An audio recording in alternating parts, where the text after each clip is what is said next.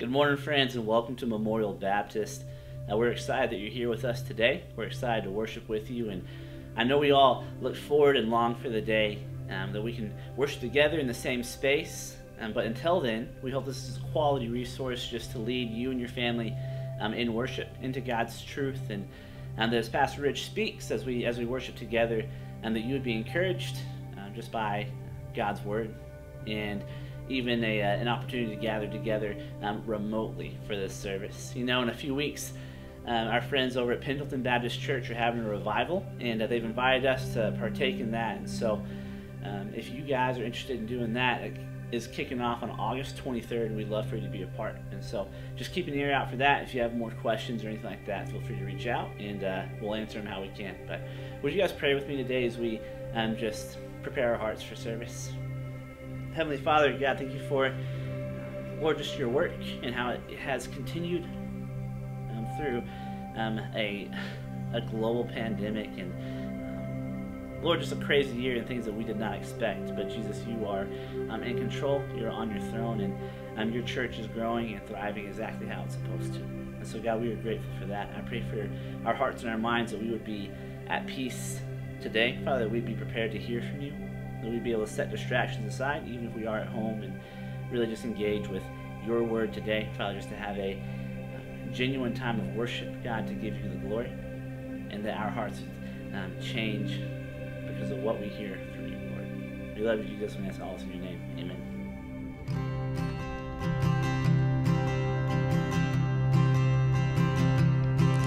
I heard an old story, how a Savior came from glory, how he gave his life on Calvary to save a wretch like me.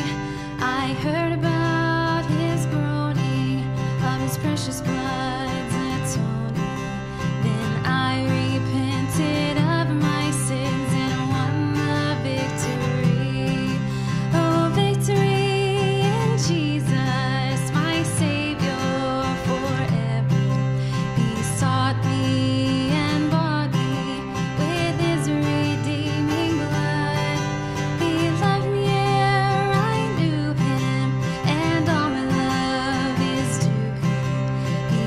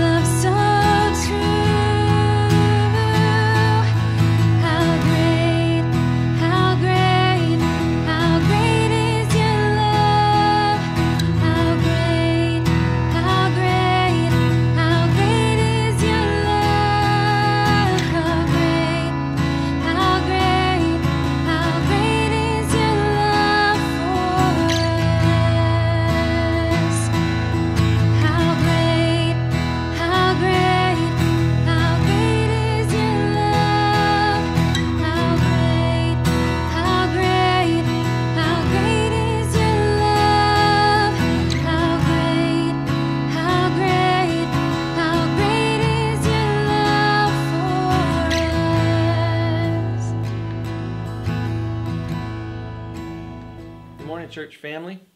And I just want to thank Kyle and Macy for leading us in worship this morning again. What a blessing it is that they are here leading us, and what a glorious time it is to worship the Lord together. I wore a purple shirt today. I'm just giving a shout out to UMHB, starting back classes, go crew. I know that it'll be a challenging semester, but I'm praying for each of our students, and we welcome them back, not only online but also in person at our church. So God bless y'all, and we're praying for all of our teachers and students as schools start back up and get going. Our scripture passage today deals with an issue that we're all pretty well familiar with, and one in which each of us has probably been engaged with at some point in our life. I entitled this message, Equality with a Spiritual Dimension. And the issue that we're talking about is partiality, favoritism, and dealing with that. Not being raised here and now living in Texas, I'm very well aware of the partiality created by this culture. Texans are famous for their pride in their culture. And, our family may not have been born here, but we got here as soon as we could. And, most people who have lived here all of their lives have somewhat similar values. Not exactly the same, but they're similar in nature. And sometimes y'all are skeptical of those who aren't from around here, especially from those up north. And but listen, this attitude is not limited to the South. I mean, all people have a tendency to be partial and even prejudiced. And those, of the middle class, they may tend to criticize the wealthy. The wealthy tend to look down upon the poor. The educated are sometimes demeaning to those who are uneducated. We could list many examples, but the fact remains that humanity, all of humanity, is prone to partiality and prejudice. Now, I will admit that not all partiality is a bad thing. I'm partial to certain styles of cooking. Central Texas barbecue is delicious. There's no doubt about that. I'm also partial to our way of life. I enjoy spending time with my sweet wife and our children, our kids, and our yummy grandchildren, as my wife says. They're just yummy. She loves that word lately. But I relish the time with our church family and the many relationships that we've been able to build and realize over the last decade. I certainly am partial to Memorial Baptist Church. I love our people. So not all partiality is bad. However, we must ensure that partiality does not stand in our way of fulfilling the work that the Lord has for us and His expectation for us as we live our lives. See, we cannot deny the effects of partiality within the church. I mean, fellowship can be this warm and welcoming church for all people, but I can assure you that not all churches are that way. Some congregations have unwritten rules regarding who's acceptable and who's not. We don't like to think of it that way, and we like to think that we're not partial, but there is many times an underlying unwritten code, if you will. This is exactly the danger, though, that James warns us about in our text. We must all see people see all people as loved by God, as His creation, and in desperate need of a relationship with Him, regardless of their color, regardless of social status, regardless of education or any other cultural preference. See, God loves people. He loves humanity. We are made in His image. So if you have your scripture with you, and I'd invite you to turn with me to James chapter 2, and as we continue to work our way through this great letter and great book in the Bible, James chapter 2. So let me ask you a question here. If you wanted to, not that you would ever want to, but let's just say that you did. If you wanted to deny the faith, how would you do it? You know, you wake up one morning and you decide you want to deny the faith. How would you go about doing that? I mean, do you renounce your membership? Do you write a book or a pamphlet criticizing the central principles of the Christian faith?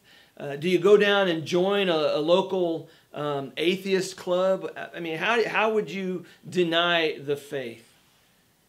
Well, James tells us that one way that you can deny the faith, try showing favoritism towards some and bias towards others. See, James counts that as a fundamental denial of the faith. I mean, think about it.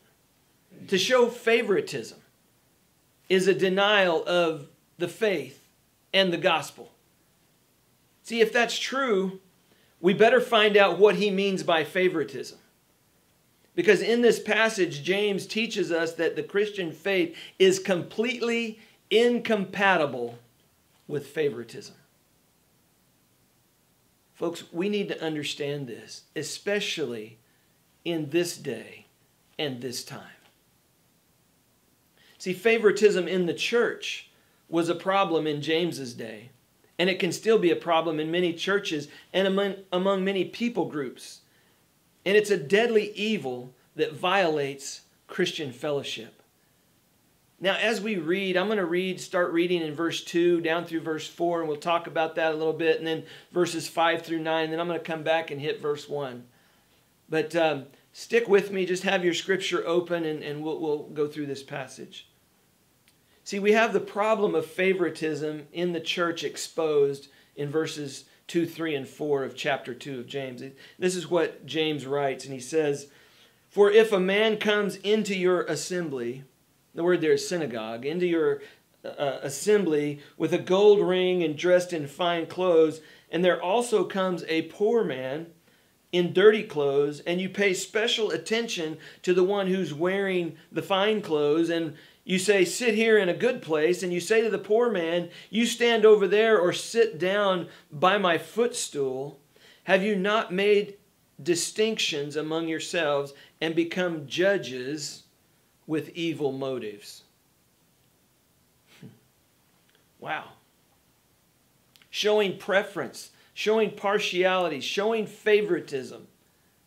You know, Bishop Potter, he was sailing for Europe on one of those great transatlantic ocean liners.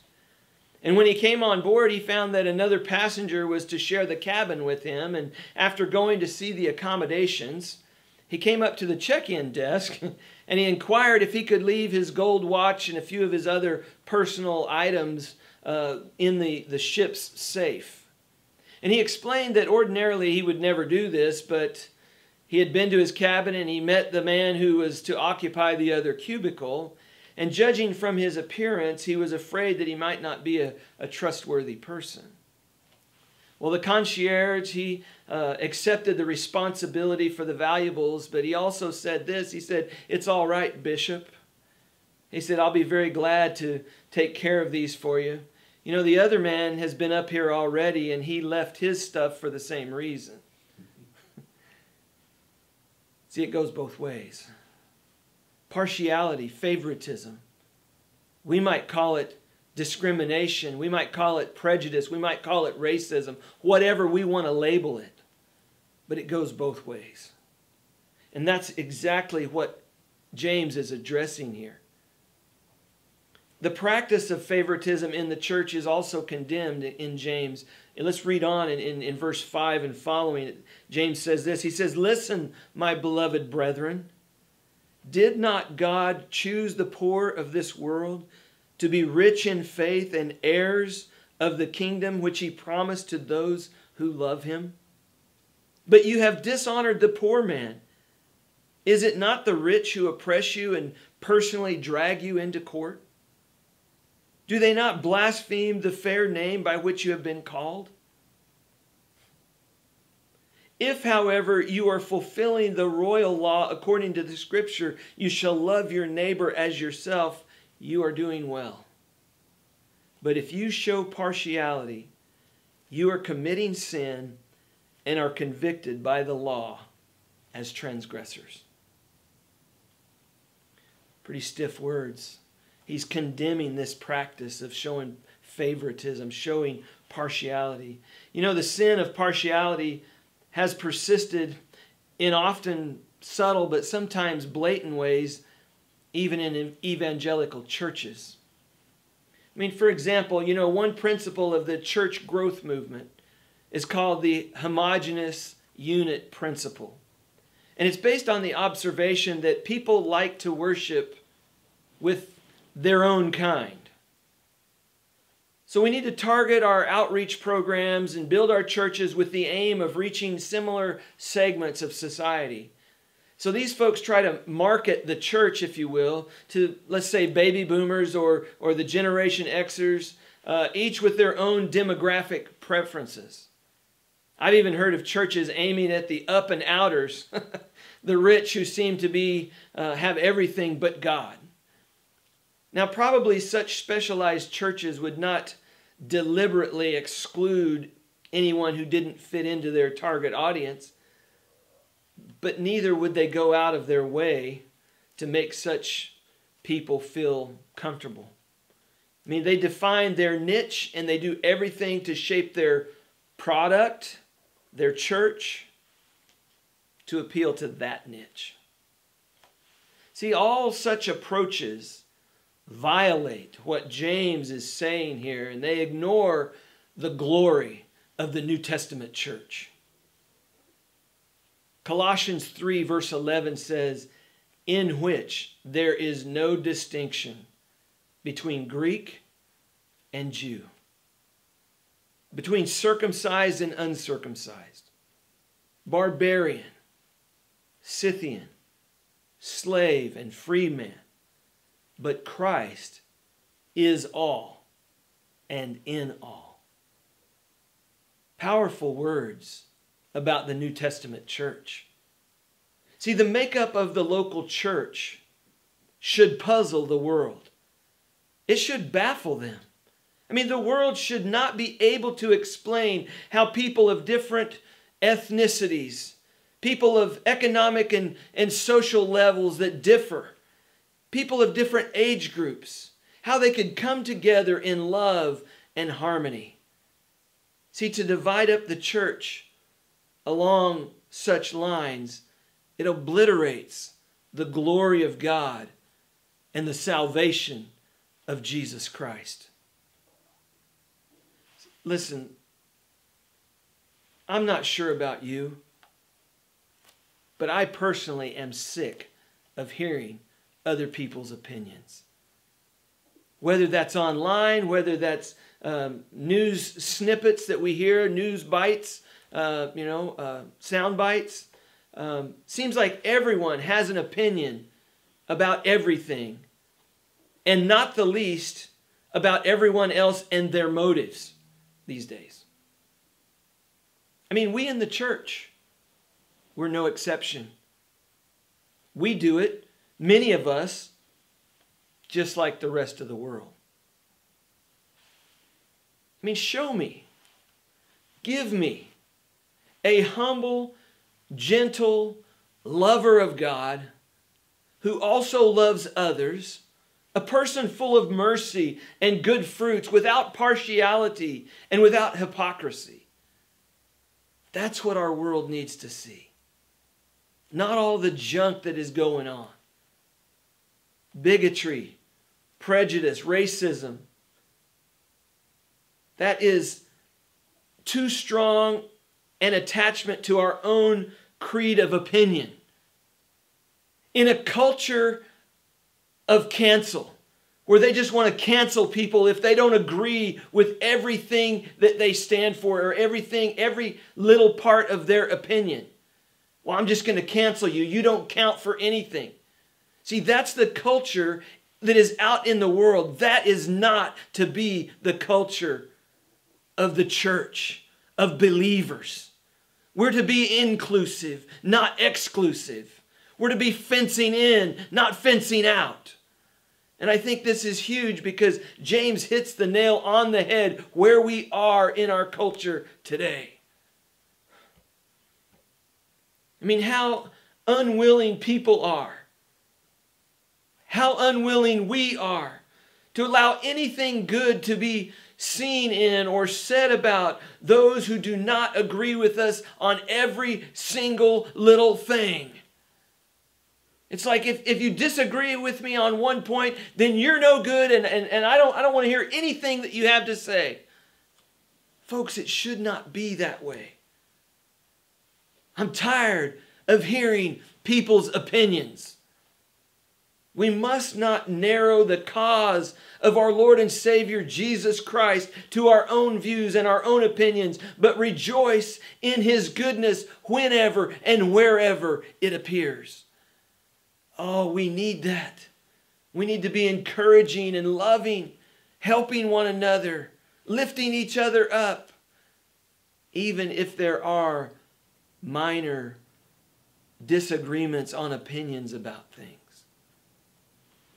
God's word never changes. We need to be lifting up His word. And this is exactly what James is talking about. The overall theme here is if you have true saving faith, then you will practice impartiality. That you will be for all people. See, Christian love means treating others the way the Lord treats us and doing it in the power of the Holy Spirit. So he condemns this favoritism.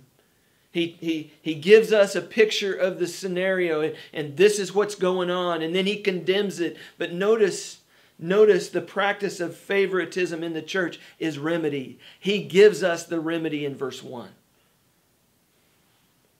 In verse 1 it says, "My brethren, do not hold your faith in our glorious Lord Jesus Christ with an attitude of personal favoritism."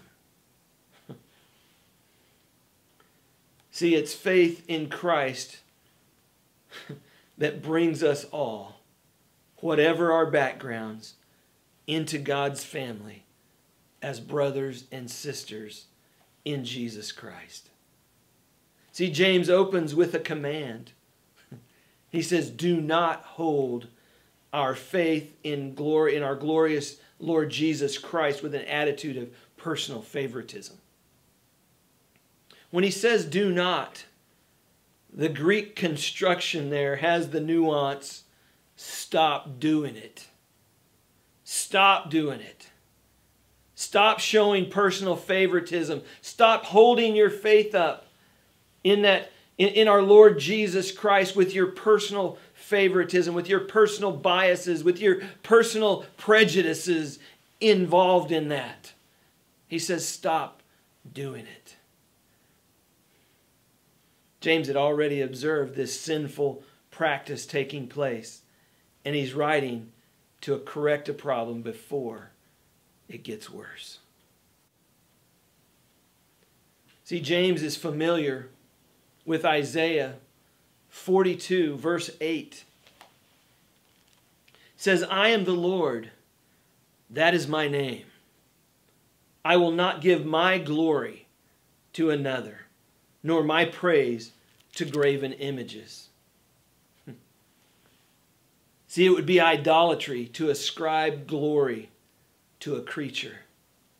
So when James refers to the Lord Jesus Christ as glorious, he's ascribing deity to Jesus. He's giving glory to Jesus Christ, God's Son. See, this is one of only 2 references to Jesus Christ by name in this entire letter. The first one is in chapter 1, verse 1, where he calls himself a bondservant of the Lord Jesus Christ. And then here, where he says in our glorious Lord Jesus Christ with an attitude of personal favoritism. By focusing on Jesus in His glory. Brothers and sisters, that should capture, that should arrest our attention. What James says here. He addresses the problem of favoritism in a couple of ways. First, he says, he gets us to see how petty our differences, our distinctions between the rich and poor, or whatever those distinctions we want to make, whatever they are, how petty they are. See, even the most powerfully rich people on earth are nothing compared to the glory of Jesus Christ, the King of Kings, the Lord of Lords. Do you remember in the Old Testament, King Nebuchadnezzar? Oh, he thought he was something. He thought he was great. But God humbled him. Humbled him to the point where he ate grass like a beast out in the field. God humbled him. And when he came to his senses, he acknowledged that God alone is great. See, when we exalt people on account of their wealth or their power or their status or their influence, we rob glory from Jesus Christ, who sovereignly gives us everything that we are and have comes from Him. When we exalt others rather than Him, we are robbing glory from Him and we're giving glory to them. See, rather than exalting the rich, we should exalt the supreme glory of Christ alone. We are all His unworthy servants. Focusing on the glory of Christ puts us in our proper place before Him. Of course, as it says in Romans 13, we should grant honor to those whom honor is due. But honor towards Christ and honor towards men are on two different planes. That's two different things that we're talking about. Secondly, when James ascribes glory to the Lord Jesus Christ, he points to His coming in power and glory to judge the earth. I mean, James will mention judgment at the end of his argument in verses 12 and 13 here.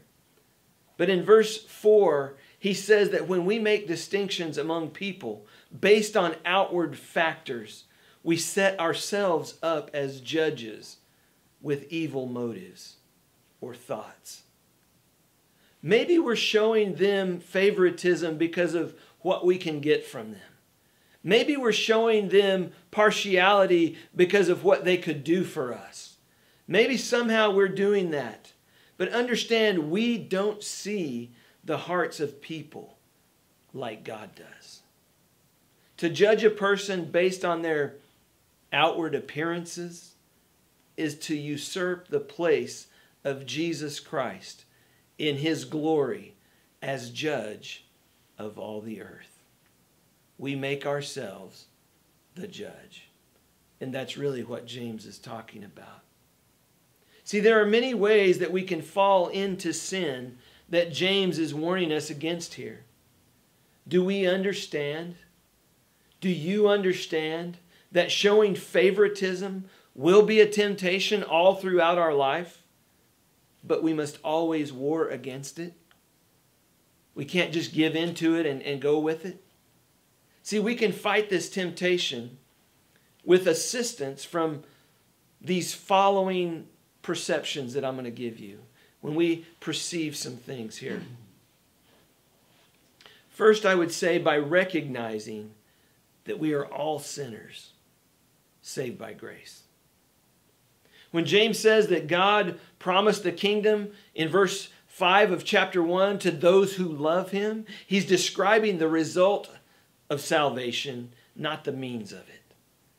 Salvation is completed by God's grace, and it's received through faith alone. We read about that in Ephesians chapter 2, verses 8 and 9. We are saved by grace through faith. But when God lavishes His love on us, His grace on us, we respond by loving Him because He first loved us. We're all sinners, saved by grace. When we recognize that, it helps us not elevating others, not exalting others, and showing favoritism toward others. Secondly, by recognizing that we are a priesthood of believers. In Revelation 1, verses 5 and 6, it says, "And from Jesus Christ, the faithful witness, the firstborn of the dead, the ruler of the kings of the earth, to Him who loves us and released us from our sins by His blood, He has made us to be a kingdom, priests to His God and Father. To Him be glory and dominion forever and ever." He's made us a priesthood, if you will, of all believers. We need to recognize that. We need to be cognizant of that. That we're all saved by grace. We're all sinners saved by grace, but we're all priests of believers, a priesthood of believers. And thirdly, I would say by recognizing that we are members of God's family. You know, when James says that God chooses the poor to be rich in faith, he means rich in the sphere of faith. We have spiritual riches in Christ through God's sovereign, gracious choice, which brought us to faith in Him. Paul argues about that, and he talks about that in Ephesians 1, verses 13 and 14. God's choice makes us heirs in the kingdom, according to chapter 1, verse 5 in James. Joint heirs with Jesus. See, at the moment of salvation, we come under the reign of Christ in our hearts. But there also remains in the future the fullness of His kingdom and its blessings when Jesus returns in power and in glory. We read about that in Matthew 25. So by recognizing that we are part of God's family, we are members of God's family. Also by recognizing that we are to share and share alike in the privileges, but also the responsibilities of the church. See, we all have a role to play. We all have something to do in the body of Christ. And we're to share in that, and we're to share alike in that, so that we're all part of the same body. We might have different functions. We might have different roles, but we're all part of the same body. And the ground at the foot of the cross is level. All of us come to Jesus. We come into His family, His kingdom, in the same way, by accepting His sacrifice on the cross for our sin. We're all in that together. I would say also, lastly, by recognizing that we are all personally accountable to God for our words and our actions, for the things that we do in this body. You know, Romans 14, verse 10 says, "But you, why do you judge your brother? Or you again, why do you regard your brother with contempt? For we will all stand before the judgment seat of God." I'm not the judge. Who am I to judge a brother that is different than I am in some way? Who am I to judge? I'm not the judge. He has not given me that. Jesus and Jesus alone is the judge. You know, you understand this also in Hebrews chapter 9, verse 27. It says, inasmuch as it is appointed for men to die once, and after this comes judgment. So brothers and sisters, recognize in this culture that we live in today, we need to exercise equality with a spiritual dimension. We need to show others the grace that we've been given. We need to include others in what we are doing. We need to love our brothers and sisters and love our neighbor as ourselves, regardless of their ethnicity, regardless of where they are economically or on the social ladder, if you will. But however they come to us, we need to regard them as loved by God, welcoming them into His kingdom, in the church. Oh, we need all that we can possibly get in the church today, giving glory and honor to our Lord and Savior Jesus Christ. See, the footings of church equality lie deep in our common condition as sinners, in our common deliverance by grace that we don't deserve, in our common relationship to God through Jesus Christ, in our common priesthood that we have to one another, that we are priests to one another and to God, ministering and serving each other, but also serving the Lord. And also in our common accountability to Him. Because someday we will give an account before Almighty God for the things that we have said and thought and done in this fleshly body. Let's pray together. Loving Father, I thank You for Your word.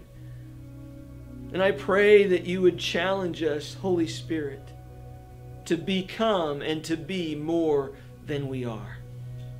Father, to rise above the sectarianism, the tribalism, the racism, the junk that is going on in our culture today. That we would be about Your kingdom and that we would see Your kingdom in unity, in oneness, even as You see us in oneness. Father, I pray that we would be done with this lower level junk, that we would no longer be bottom feeders, buying into the lies of our culture, but that we would rise again and rise above and set our eyes upon the author and finisher of our faith, our Lord and Savior Jesus Christ, who died for us, who died and bled out for more than we are in our society and in our culture today.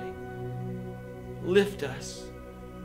Father, lift our heads so that we can see what You desire us to be and to become.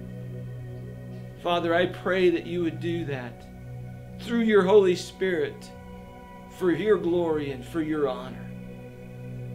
Father, may we be powerful, dangerous, influential people in our society. May we be what You've called us to be, salt and light in a dark world. Father, may that be so by Your power and by Your might. In Jesus' name we pray. Amen. Now I want to thank you for joining us in our worship time together this morning. You know, God is still seeking men and women willing to sacrifice, to do His work. Are you available to do that? What steps will you take? Not can you take, but will you take this week to help improve your service to our Lord and Savior Jesus Christ and His kingdom? You know, maybe the Holy Spirit has spoken something to your heart today. We would love to hear from you. Please contact us at Memorial Baptist Church in Temple, Texas, or reach out to us through our contact information in the description below. But we would love to hear from you and to celebrate with you how God is at work in your life.